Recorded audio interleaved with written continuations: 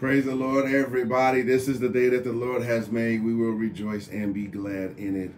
We are glad and happy and ecstatic that you are here to partake with us in our Bible study on tonight. And I just want to thank you for joining us live so that we can fellowship together. I want to ask that you would take this time to stop multitasking and pay attention to what I have to say today. And this is whenever we're doing church, whenever we're doing Bible study, Sunday school, whatever it is that you're doing.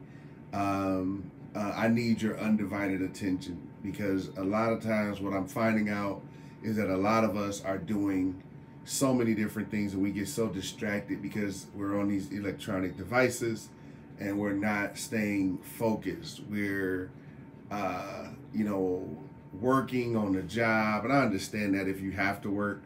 We're washing clothes or on social media on different devices while we're up, or we're cooking, and we're doing so many different things. But if we were in seat, if we were here at the church doing Bible study, you would not have those distractions. And the reason why I'm saying this is not because I want everybody to hear my voice. It's because what I'm noticing is that the words that's going forth, the medicine that's being preached and taught is not seeping in because people are not taking the full dosage. Medicine doesn't work unless you take the full dosage that the doctor prescribes. And so what happens is you get a partial healing. And that illness that you're dealing with, virus that you're dealing with, has the potential to come back if you don't take the full medication that has been prescribed by the doctor. I by no means consider myself a doctor. I am talking about the medicine that I'm prescribing from the doctor, Jesus. And so as we're going forth with this word, and I know I'm re-listening to the word, I know the Lord is speaking. I see that it's not, the evidence is there. I'm still seeing people dealing with struggle. So I want you to take some time to try your best to stop multitasking and listen to the word. Let us pray. Heavenly Father, we come to you, oh God, thanking you for this day. We thank you that you have given us another day, another mercy we see every day, oh God. So we ask right now, God, that you would give us a word, a rhema word, a life-changing word, God. Give us an understanding and a revelation of your Logos word, oh God. We ask that you would help us in whatever we're going through. We pray that this word speaks directly to what we're going through, God. And so we ask right now, God, that you would move supernaturally, oh God. We need a word. We need to hear your voice, oh God. We need to hear direction from you, oh God. Here we are on the hump day of the week, oh God. We ask that you would help us to get over this hump so that we can make it to another Sunday morning, oh God. We just wish we could make it to tomorrow morning, God. So we ask right now that you would touch in the name of Jesus, God, that we would hear you and hear you clearly. Sit me down while your spirit raises up. Oh God, crucify my flesh, consecrate the spirit so that the people might not see me but see you, oh God. It is in Jesus' name we thank you and do pray. Amen. Amen. So now that I got all of the preliminaries out of the way about you guys keeping focused, you got to keep focused. I talk all the time about tunnel vision on the vision, hearing what God has to say. And last week we were talking about that there's assistance that's on the way. And what the Lord gave me this week is that we need to deal with essential breakers. God is about to give essential workers an essential break. And I know this is very difficult for those. I'm one of those people. I know this is very difficult for those who feel like you have to always be doing something. When you look at the Bible, when God created the heavens and the earth within 6 days, on the seventh day, the Bible says that he rested. but I don't think God needed rest. It was essential and written in the Holy Bible for us to understand that it is essential for us to take time to take a break. I remember a world and a society where Sunday was considered holy, where there were certain things that was not open on Sunday because it was essential for us to take a break. And now the world has changed. The society that we live in now has a 7-day, 24/7 mentality on work and doing the things that we do. We don't hold Sunday holy anymore. I remember some people can remember when your parents wouldn't let you wash clothes on Sunday. It was set aside for the Lord. It was set aside for worship. It was set aside if we had services to worship the Lord in the afternoon or the evening. First Sunday, it was the Lord's Supper, not the Lord's brunch or not the Lord's lunch. So it was just, it was set aside. And I know a lot of that stuff is, we deem it as not necessary, but I'm talking about the concept of taking a break. Let me break down what I'm talking about in terms of my topic on today. When we were in, or while we're still in this pandemic, there's people who were considered essential workers, people who are essential for society to stay present in doing things that need to be done, like grocery store workers, EMTs and nurses and doctors, and so many different people were considered essential workers, and it meant that they needed to work. They always had to be functioning, and they were considered essential. But I want to tell you on today that it is essential that you take a break. Now, and I got to get into that a little bit later, but I want to talk about someone who took an essential break. We're going to jump into this word in Matthew chapter 14. And in this word, I want you to understand the background and the backdrop of what's going on. You will find out that Jesus just had word that in the beginning of this text, John the Baptist, if you start reading chapter 14, John the Baptist was just beheaded. John the Baptist was his cousin who was of his same age, because you remember his mother, Elizabeth, and Mary came to each other while they were pregnant, and John was leaping in the stomach of Elizabeth. So what you'll understand is that from the womb, this was his cousin that he loved and loved dearly, who recognized his anointing. And the Bible doesn't really talk about everything before Jesus moves into his ministry at the age of 30. But I'm quite sure that John the Baptist had a lot to do with Jesus before he moves before his ministry. So he's dealing with grief. He's dealing with sorrow. He's dealing with the heavy heart. And the Bible says as he's trying to get away, this is when the crowd comes to him and he starts to heal them. He starts to lay hands upon them, which means that as he's trying to mourn the death of his cousin, there's more work that needs to be done. And the Bible says that Jesus has compassion on them. And by him having compassion on them, he puts himself to the side. And I want to pause for a moment, because I think a lot of us don't understand what we do as ministry and as ministry leaders. What happens is that we put ourselves to the side, even though we're dealing with struggles, even though we have issues going on at home, even though we have a heartache and heartbreak that we're dealing with, we put that to the side to minister to other people, because the enemy will always hit you with issues. The enemy will always hit you with concerns and things that you got going on in your life. And you have to put that stuff to the side. And a lot of times we say, well, what about me, God? And what happens to me? Where is there a time for me? When do I get to spend time to heal? When do I get time to recover? And God says, I'm going to give you an essential break. And a lot of people don't understand, but you have to take your break. You have to take your time. You have to make sure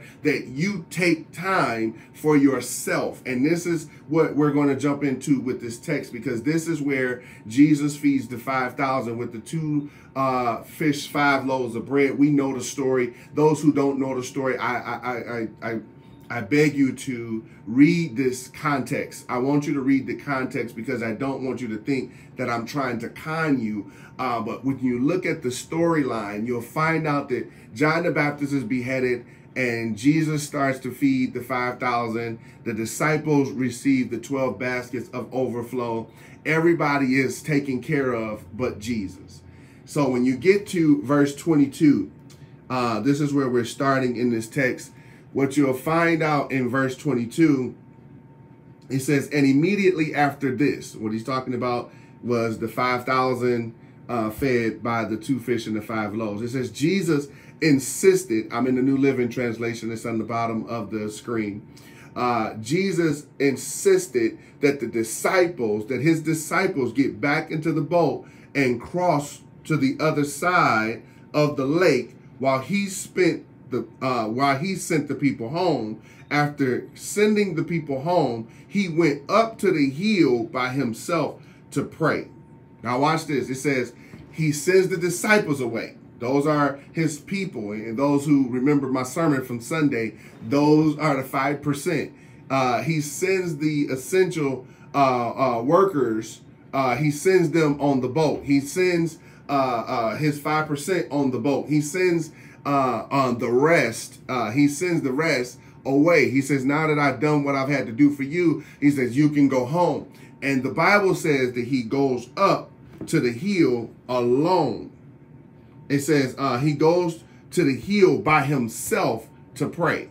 So, which means he takes out time just with him and God. He has to rejuvenate. He has to replenish himself after pouring out, after dealing with grief and dealing with mourning his cousin, even though he knew that his cousin had to pave the way for him. He knew what was going on, but he still had to take time for himself. And see, what a lot of us don't understand is that we don't want to take time, and we want to feel guilty because we're sending the people off without us. And so many of us don't understand that if you don't take a break and if you don't take time, then what you will understand is that you will break. If you don't take a break, then you will break. I don't think people hear what I'm trying to say. And what will happen is you'll hurt the people more than you'll help the people, because you'll break on them. And they will find you in a broken state,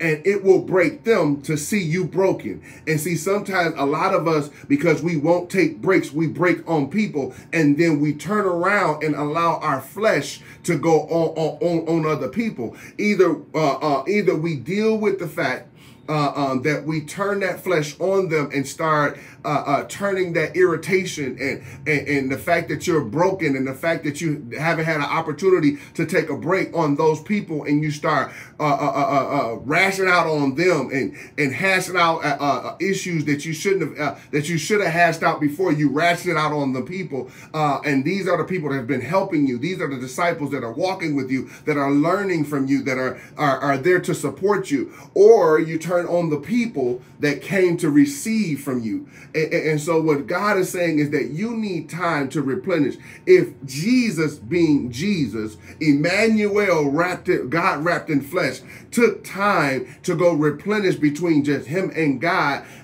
then you have to do the same. And so many of us are so consumed thinking that the people can't do it without us. They can't go without us. They can't. Let me tell you something. Mess around and die. Watch what happens. People will turn around. They will grieve for a minute and move on to Joshua. They said Moses was dead, and Moses pulled them out of the wilderness. And as soon as Moses died, the Bible says that they mourned for 40 days like they were supposed to. And they turned to Joshua and said, we will follow you just like we followed Moses. And so y'all got to understand something. Don't sit up and try to think that you're going to hold down your position by not sharing what you do or always being the dependent that people have to hold on to, God will pull you out of the equation and put somebody else in the equation, and they will move on, and that will be their support in the position that you were in. So you got to learn how to take an essential break. Y'all got to hear me on today.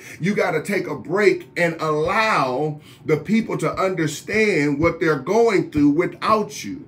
Sometimes people don't understand your value until you're not around to do what you do. Some people don't understand your worth until they don't have you around and they see all of the things that you do, because sometimes it's on automatic. They automatically see you do this. They automatically see you do that. And they say in their mind, maybe they shouldn't be doing it. Or they say in their mind that maybe I should help. But because you got this I'll do it spirit, you always doing everything, and sometimes they need to see your value by you pulling back, taking an essential break. And it's in the text. I want y'all to understand. Look at this. It says, after sending them home, he went into the hills by himself to pray. And the Bible says night fell while he was there alone. Meanwhile, the disciples, I'm in verse 24. It says, meanwhile, the disciples were in trouble far away from land, for a strong wind had risen. Listen what he does. He allows them to get on the boat. He allows them to get in trouble, because what he wants them to do is to understand how you got out of trouble the last time that I was in the hinder parts of the boat sleep, and I got up and said, peace be still. Now it's another time I'm not there, and you don't even have the sense to call on me. But what he does is says, I need you to experience trouble without me. Woo!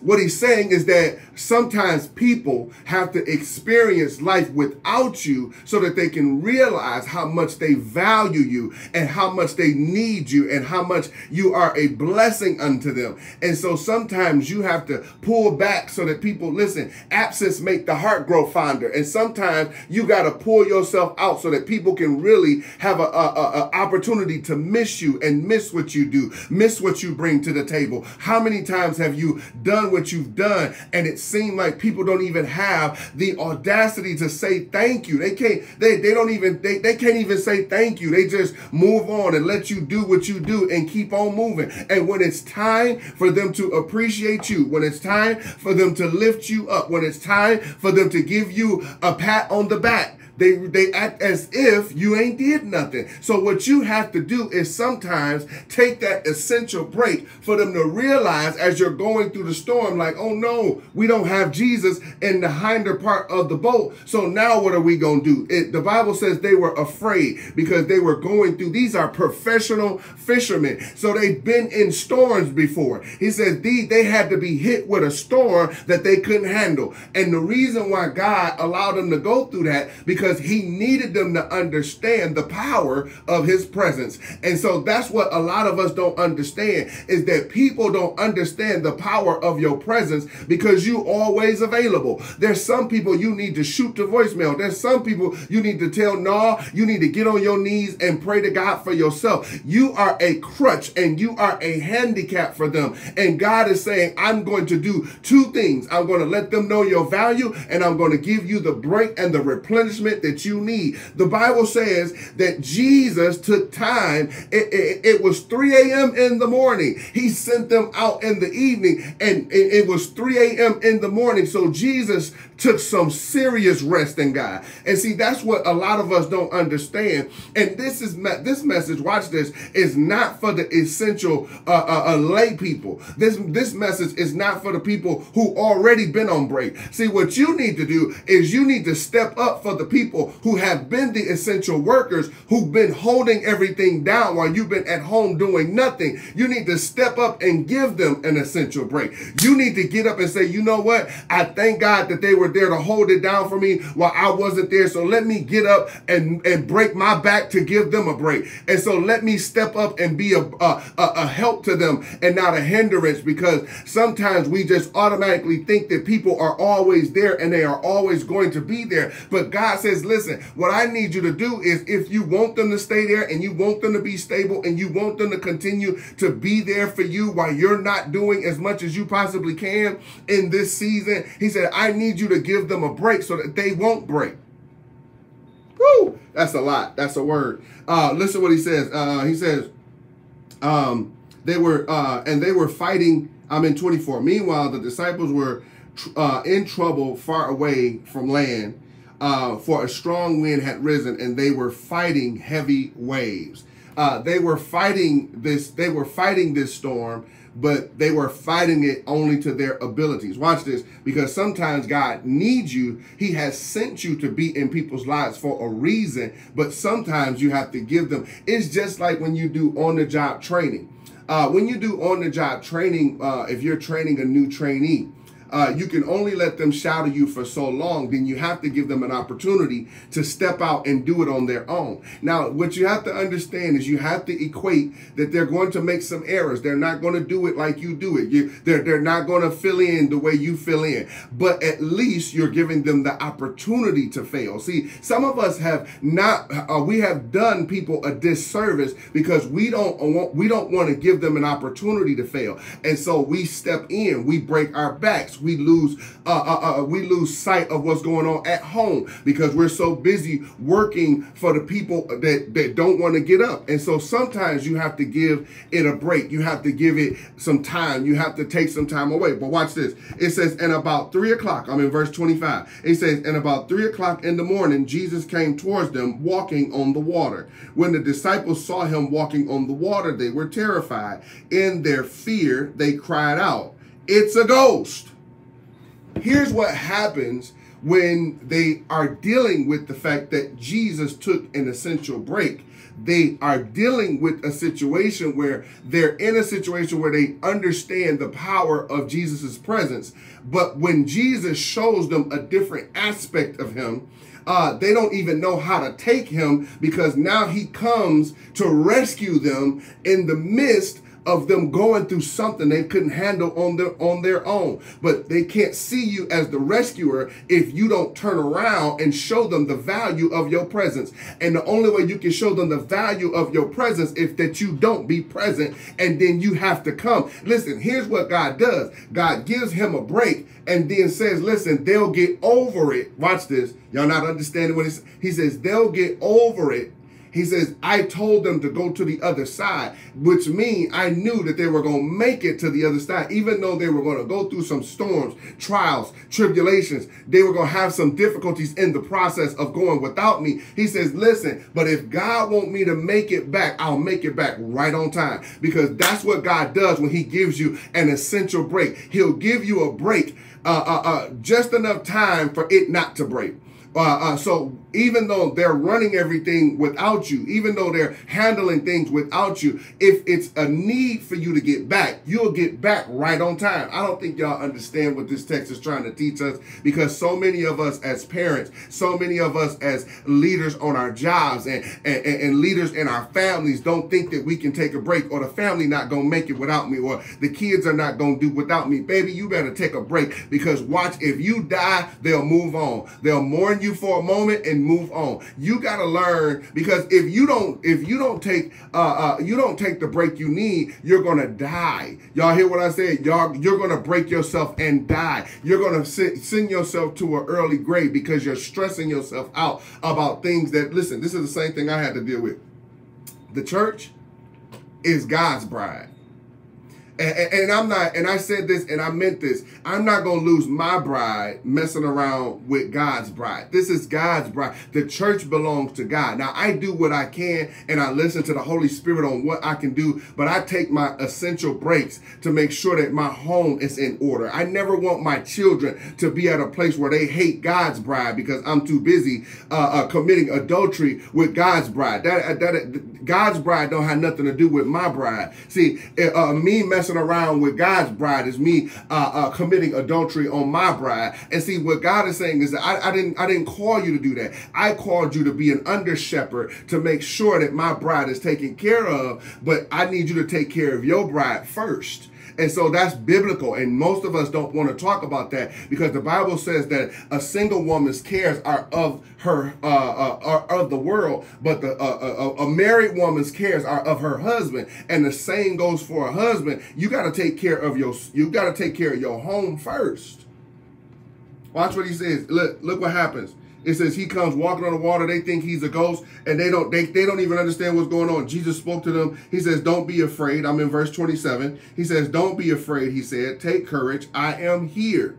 He says, listen, you were afraid of the breakdown. You were afraid of the storm, the trial, the tribulation, the thing that you couldn't handle, the thing that you didn't have the confidence to handle yourself. Because if I told you to go to the other side, that meant I knew you were going to make it to the other side, and you should have had confidence. You should have had faith to believe that you're going to make it to the other side. But they had to see him in a different way, and their faith wasn't there. And what a lot of times what Jesus was doing is that he was trying to teach them and increase their faith for them to understand what he was trying to say unto them. And so many times we don't understand that God has to put us in these predicaments where we have to trust God and trust that God is going to rescue us, and he's going to come on time. Like, look, why do we sing the song, he's an on-time God, but always worried about when God gonna show up? God gonna show up right at the appointed time and at the appointed place. When it's time for God to show up, he's gonna show up right on time. And so what he does is allow us to go to a place where it seems like it's unbearable, knowing that God won't put more on you than you can bear. So he's allowing you to feel like you're about to go through a breakdown, and he allows you to feel like it's at the end of the rope. And God says, listen, I'm going to put you in this predicament so that you can realize how much you need me. And what he does is he shows up right on time to show them something different. And the only way he can show them something different is if he takes a break. Y'all, listen what happens. If you don't take a break, then you won't be able to show people what they did wrong while you were taking a break.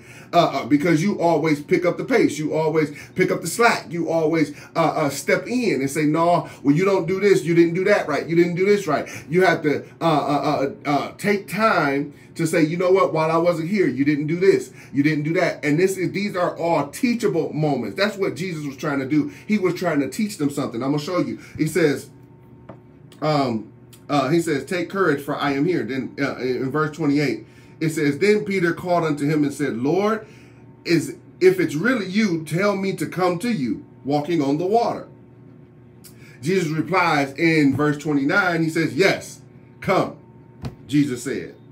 So Peter went over the side of the boat and walked on the water towards Jesus. But when he saw the strong wind and the waves, he was terrified and began to sink. Save me, Lord, he shouted. 31, it says, Jesus immediately reached out and grabbed him. He says, watch this. This is where I want to get to. He says, you have so little faith, Jesus said. Why did you doubt me? It says, when they climb, I'm in 32. It says, when they climb back on the boat, the wind stopped. He says, just because I called you to come, don't mean that coming is going to be easy. Just because I allowed you to get out of the boat and to walk on the unstable. Because basically what he was doing was he put Peter in charge. And Peter tries to do what Jesus does. And what he does is he puts himself in a predicament where he's doing the unthinkable. He's doing what the others couldn't do. He's walking on water. He's walking on the unstable. And the only thing that stopped him was dealing with the winds around him. And I said, God, why didn't you just allow it to be a smooth transition? He said, I needed him to see what Jesus went through. Jesus was not just walking on the water while it was calm. Jesus was walking on the water while it was boisterous, while he was dealing with the storms and the waves. So yes, just because he's doing it, it doesn't mean that it was a calm situation. He needed to let him know that you had to have a lot of faith to do what he did, because a lot of people will see you and see how easy you make it look, and they need to be in that position, and you need to be able to put somebody else in charge so that they can start sinking and say, Lord, I need some help. And then that's when they'll come and reach out to you when you are there to save them and catch them. But if you wouldn't have let them get out of the boat,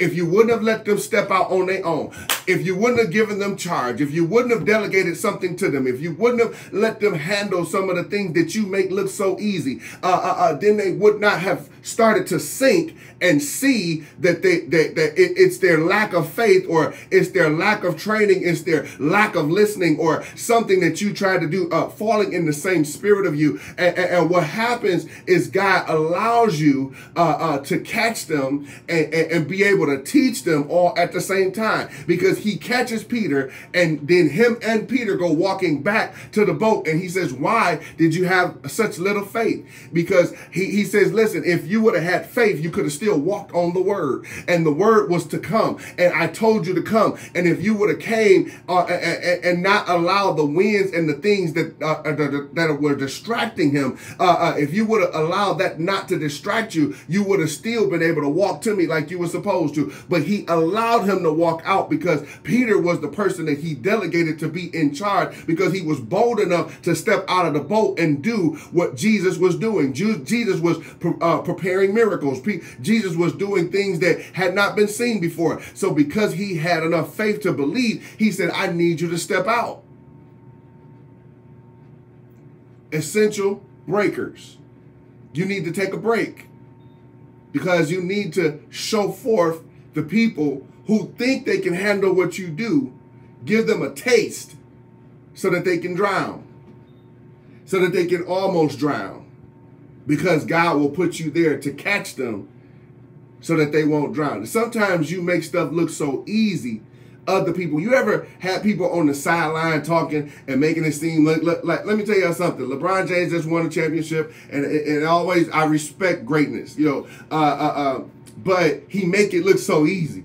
And so many times people are looking at it like, yeah, the East Coast was easy because the East Coast don't have the force that the West Coast have. Now, he said, listen, I went from the East Coast to the West Coast. Now I'm a champion on the West Coast. He said, what other challenge you want me to have? Because sometimes what we do is we make things look so easy. And so sometimes what people will do is they'll put themselves in your shoes, or put themselves in a position where they think they can do what you do. But if you never take a break, if you never stop doing what you do, then you never give them an opportunity to step in your shoes and see they don't fit. So many people think that they can do what you do. So many people don't appreciate what you do. But if you don't take a break, they'll never get the opportunity to step in your shoes. They'll never get an opportunity to walk on the water that you're walking on, and see that it's not just the fact that you're walking on water, it's the fact that you're balancing yourself in storms. And you're focused so much that you're not allowing the storm to stop you from walking on the unstable. And so what a lot of people don't understand is that none of this would happen, and none of this would be a learning opportunity if you didn't take a break. And so what God is trying to tell you on today is that it's time for you to take a break. It's time for you to take this time to step back. Listen, I don't know if it's a week. I don't know if it's 2 weeks. I don't know if it's a month. I don't know what it is. But sometimes God will give you the opportunity to take a break. And so what I need some of y'all to understand is that if God is speaking to you and God is telling you that it's time for you to take a break so that the people will appreciate, the people will understand. Listen, they'll get over it. This is what is he trying to say? He's trying to say, listen, they'll get to their destination. And if I need you to go back, then I'll pull you back at the appointed time. But some of them need to see you in a different light. And the reason why they'll see you in a different light is because they'll see that without you there, their storms are not as easy as they were before. And so what God is trying to tell you is that in this season, while you got help coming, it may be time for you to take a break because that help is there. Because that doesn't mean that your help is going to be. Remember last week I talked to you that there is a temporary help, and then there's also longevity help. There's long-term help, and then there's temporary help. There's part-time help. And so while you got that part-time help to help your long-term help, then you need to take your breaks so that you can make sure that you replenish yourself in this season, so that you can get back to doing what God has called you to do, so that you can do the assignment that God has on your life with the right amount of energy, the right amount of power. Some of us are not, our light is dimming because we're not illuminating, because we haven't charged up. We haven't taken our time. We're getting irritated. We're getting agitated. Ministry isn't the same for you because you're not taking time to even yourself miss ministry. I would like to say that Jesus missed them. While he was taking his time with the Lord, he was taking his time to get replenished. I think it also gave him an opportunity to his heart to grow fonder for the ministry. So he goes back to them walking on water. And so what a lot of us have to do is make sure that we're taking this break that we need so that we can, on both sides, come out better. Y'all hear what I'm saying? What you do can be done whether you hear or not. Whether you are a mother and you need to take a break. For all of you mothers that are homeschooling your children, essential break. For all of you fathers that are homeschooling your children, essential break. For all of you that have been working from home and not leaving the house, essential break. For all of you that have been essential workers, been going to work through the whole pandemic while everybody else has been taking this unemployment money and living it up and going out of town and going to Ohio, Atlanta, Vegas, and you've been working the entire time. Essential break. Everybody needs to take a break. And some of us think that things are not going to work without us. But I dare you on today to take a break. You'll find out that everything will be all right. God bless you on today is my prayer, and I'm praying that the Lord will bless you and the Lord will allow you to take this break that's needed. Some of us just don't understand, and I'm telling you, the Lord told me to teach this message on today, and I know that I have to listen to it as well. Whatever comes out of my mouth reaches me first in my studies, and so I have to deal with taking my own breaks and taking time for myself. And the Lord is just like, hey, it'll still get done. And so you have to replenish yourself. It's called self-care. My sister has a ministry called I Am a Priority. Make yourself a priority at some point, because you give yourself to everyone else so much that you rarely have time to yourself. When is the last time you took a vacation by yourself? When is the last time you just took a break by yourself? Go in a room by yourself. Go watch a movie by yourself, or go find a man cave or a she shed or something. Just read a book by yourself. You gotta find some time just between you and the Lord where you can replenish yourself and be calm, cool, collected, and so that you can come back stronger and come back and do what you do with more intensity, with more energy and vigor.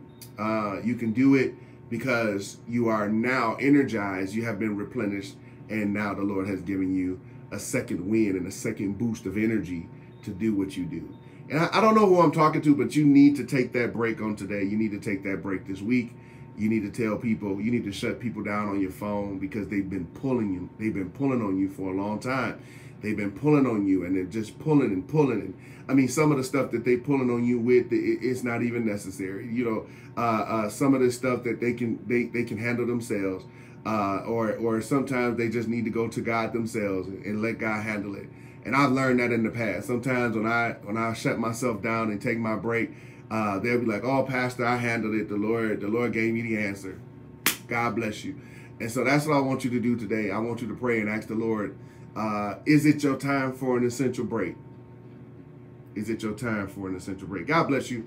Heavenly Father, thank you. We praise you. We give your name glory. We ask that you would give us a word on confirmation as to if it's time for us to take a break, when the opportunity presents itself, that we won't turn it down or say no because we think that nothing is going to be able to be handled without us, God. So we ask that you would just continue to talk to us, speak to us, lead us and guide us, oh God, because we're going through so much during this time. This pandemic has been a roller coaster of emotions and spiritual upliftments and fleshly attacks, oh God. So we just ask that you would continue to keep us and cover us, oh God. We've been dealing with mourning and dealing with anxiety and racial injustice and so many different things that we've been dealing with during this pandemic. We ask that you would just help us to have strength, courage in this time. And we ask right now that you would replenish us so that our spirits will be intact.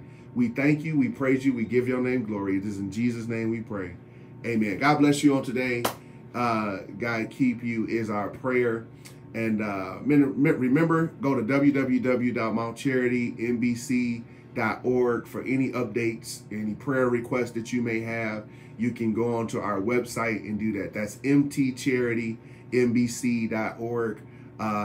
And you can, get on there and find out all of the updates of what we have. The calendar is on there, our calendar of events, the things that we're doing. You can get on our Facebook, our Instagram, and know what we're doing. And so the Lord is just blessing us. We're continuously working. We ask that you continue to pray for us as we pray for you. God bless you on today.